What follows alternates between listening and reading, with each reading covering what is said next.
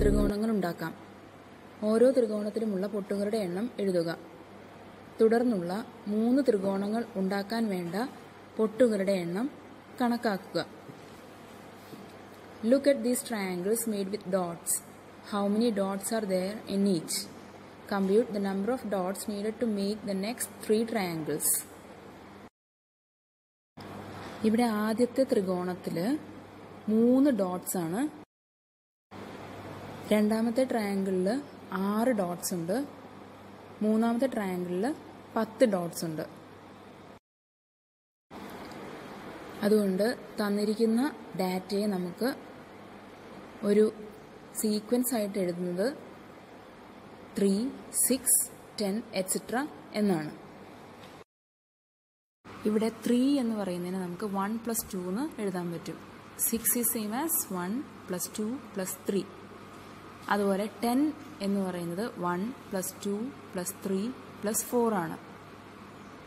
ഈ ഒരു ഓർഡറിലാണ് ഈ സീക്വൻസ് മുന്നോട്ട് പോകുന്നത്. വേറൊരു തരത്തിൽ പറഞ്ഞാൽ ഫസ്റ്റ് ടേമായ 3യുടെ കൂടെ 3 ആഡ് ചെയ്യുമ്പോൾ നമുക്ക് സെക്കൻഡ് ടേം 6 കിട്ടുന്നു.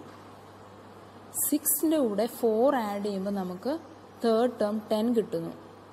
10ന്റെ കൂടെ 5 ആണ് ഇനി ആഡ് ചെയ്യേണ്ടതെന്ന് നമുക്ക് ഊഹിക്കാം.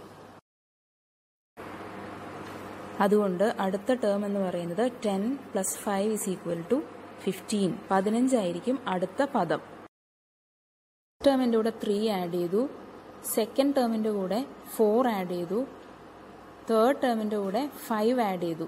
അതുകൊണ്ട് ഇനി നെക്സ്റ്റ് ടേം കിട്ടണമെങ്കിൽ നമ്മൾ 6 ആണ് ആഡ് ചെയ്യേണ്ടത്.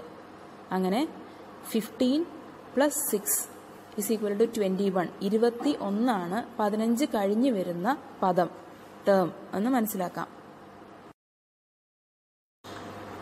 21 കഴിഞ്ഞാൽ വരുന്ന നെക്സ്റ്റ് ടേം എന്ന് പറയുന്നത് 21 + 7 28 ആയിരിക്കും. അങ്ങനെ ഈ സീക്വൻസിലെ നെക്സ്റ്റ് 3 ടേംസ് എന്ന് പറയുന്നത് 15, 21, 28 ആണെന്ന് മനസ്സിലാക്കാൻ പറ്റും. അതായത് തുടർന്ന് വരുന്ന 3 ത്രികോണങ്ങൾ ഉണ്ടാക്കാൻ വേണ്ട പൊട്ടുകളുടെ എണ്ണം അഥവാ ഡോട്ട്സ് റിക്വയർഡ് എന്ന് പറയുന്നത് 15, 21, 28 ആണ്.